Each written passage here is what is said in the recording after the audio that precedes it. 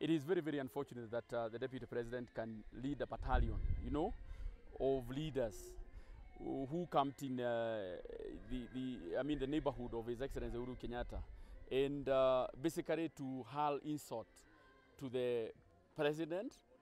And they are hurling those insults basically because the President has expressed his wish and his preference.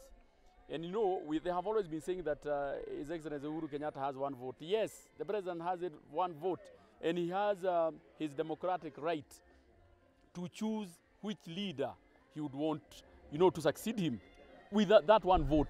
So that one must be respected. The second one, we cannot entertain leaders who every other day, are spreading hatred, they are profiling communities.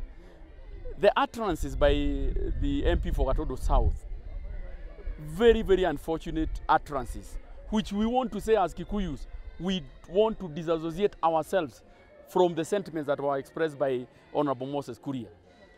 That is not the stand of the Kikuyus, that is not the stand of leaders, and we cannot in any way be associated with those kind of utterances. Secondly, we also want to beseech the Deputy President. Nobody comes to your compound to insult you. Nobody goes to Sugoi, or nobody has ever organized a rally in Tarbo to come and insult you. Nobody has ever organized a meeting, in Kisumu to go and insult Raila Amolo Odinga. Why would you find it fit, to lead that battalion, to come and insult the President, demean the President, and at the same time you are seeking votes from us? My friend, I want to advise you and give you free advice. You might come with the goons and the cheerleaders who are with you on that day. But the sober Kikuyu voter, the sober Kenyan voter will not be intimidated, will not be swayed by the insults that you are directing to the office of the President.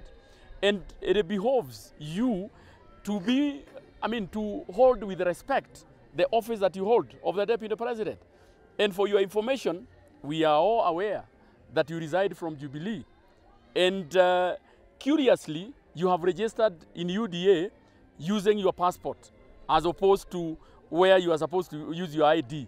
So that you still remain as a member of Jubilee with your ID, but you have also gone to UDA, with your passport. Honestly, is that the level of dishonesty that we have in the country? Is that the kind of leader that we would want in the country? I beg to differ.